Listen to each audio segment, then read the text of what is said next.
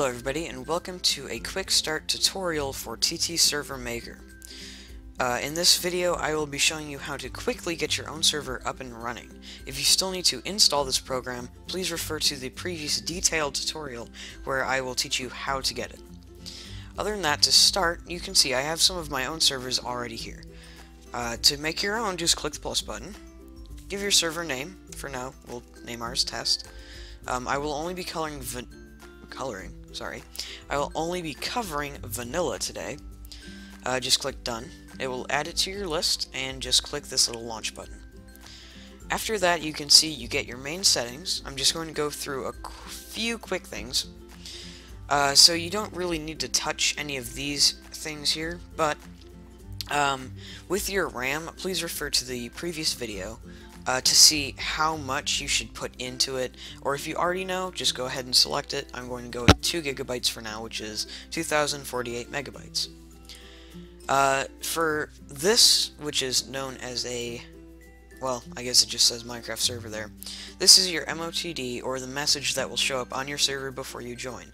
For now, we're just going to put hi and a smiley face. Next, for view distance, I recommend 8 or 12. For right now, I'm going to leave it on 12. And you want to normally just leave it these like this. Next, for your icons, if you have one, it needs to be 64 by 64 pixels in the PNG format.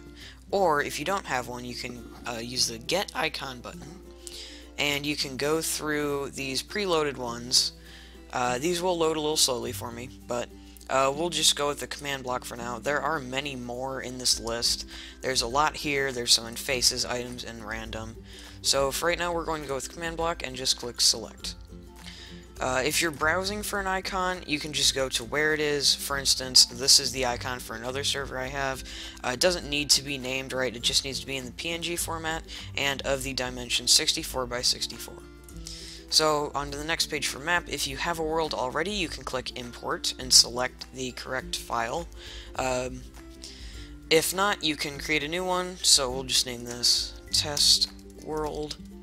You can choose one of these two. I normally leave it at the highest for your build height. That's how many blocks from bedrock you can build upward. We're going to make it a super flat, which allows us to use the presets button.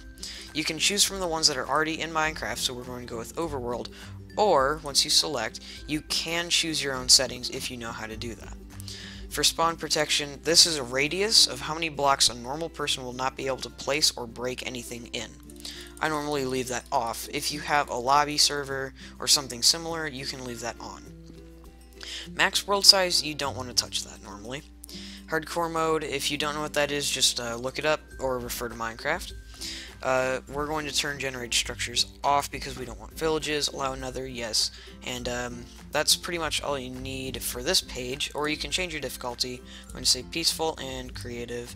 And force game mode, that just means whenever someone joins, they will be put in that game mode no matter what. In players, we're going to choose, this is just how many people can join. I'm going to say 10. And for allow PvP, this is just whether or not people can hurt each other in survival mode. We'll turn that off. If you want to know what whitelist is, refer to my other video. And you can do the same if you want to know more about op permission levels. Normally you're going to want to op yourself, so just do these steps and put your name in, whatever your name is, and then click op. You can close out of this window.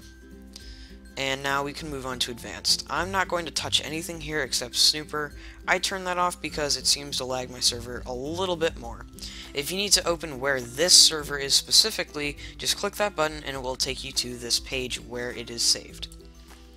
Next, you can go to Premium. If you haven't signed up for Premium already, you can get it. It's very easy, it's very simple. I recommend donating, however, if you can't, you can also get a Premium key for free. This is, when you get Premium, it will open up certain options that aren't normally there already. So now we're going to click Start, and we can choose from snapshots or official releases, and you can choose any release, even all the way down to when servers were first enabled. I'm going to stick with the current release of official, and I'm going to download and start. I will be back with you as soon as this is done downloading.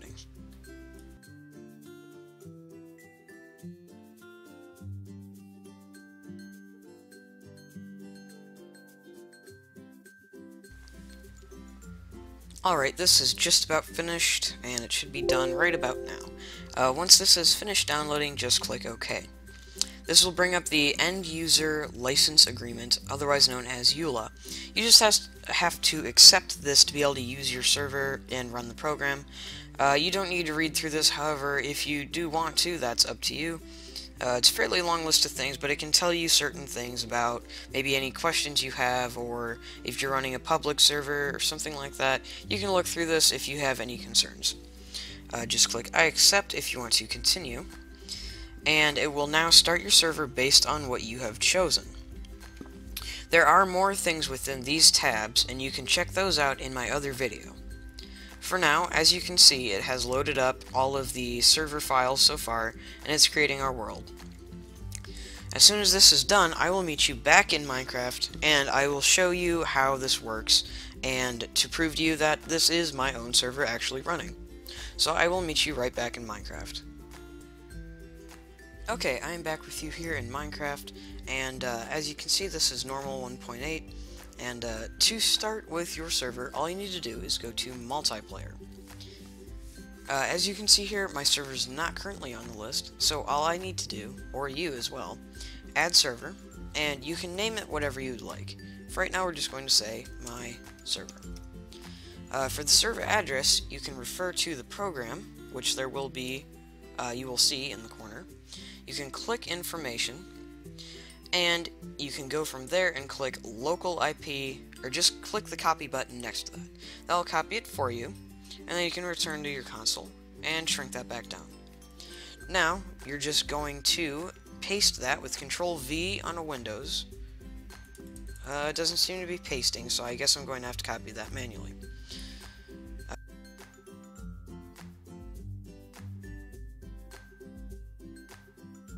Okay, after you have that put in, you can just click Done, and this will find your server for you.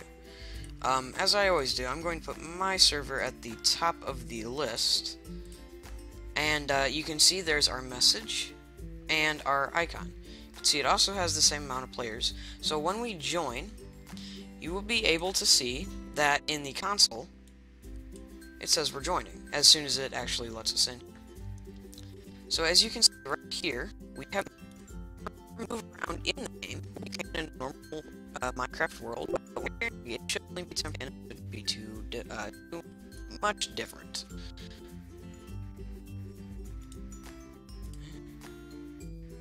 Okay, well anyway, moving on from that. You can see I can place and break blocks like a normal person, and anything other than that you can normally do.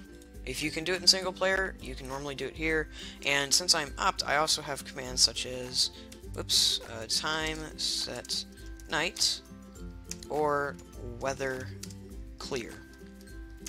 Not that it was raining, but you have access to those only if you are opt, but you can continue to play Minecraft as you normally would, even in a server. And this is your own server, and you can customize it to your heart's content. So I will see you all in another video, and we can say goodbye to this little floating bush.